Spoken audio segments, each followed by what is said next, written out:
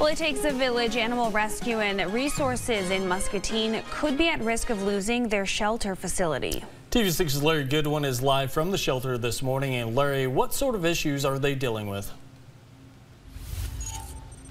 Hey, how you guys doing? I'm just sitting down here playing with my top dog, Wolfie here. Half dog, half horse.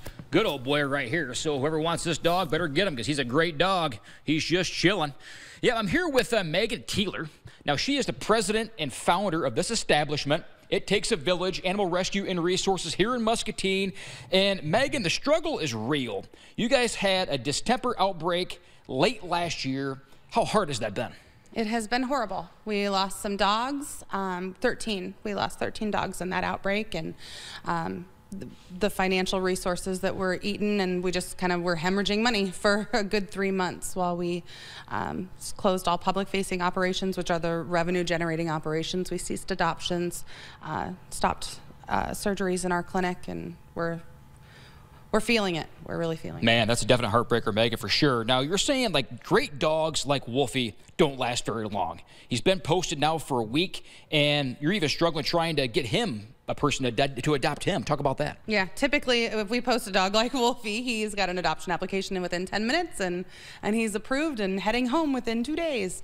And he's been posted for over a week and still no home for him. So that gives a really good indicator of how slow adoptions are. Wow, because surprisingly, great dog. Somebody's got to get this guy. He's awesome. Now, you guys are trying to bounce back, trying to get this online adoption fundraiser going. Talk about this fundraiser you have going right now on your website. So this is called Adopt an Envelope. Every one of these envelopes on here has an amount. And when we are able to secure donations in every amount and every envelope is covered, that is enough funds to operate our shelter for a month. How's that been going so far? It was a really strong start on Monday. We made most of our ground on Monday, and right now we're about the 50% mark, but it really fell off the table in days 2, 3. So we're really hoping that getting the news out there will create a surge and we can finish strong before the weekend.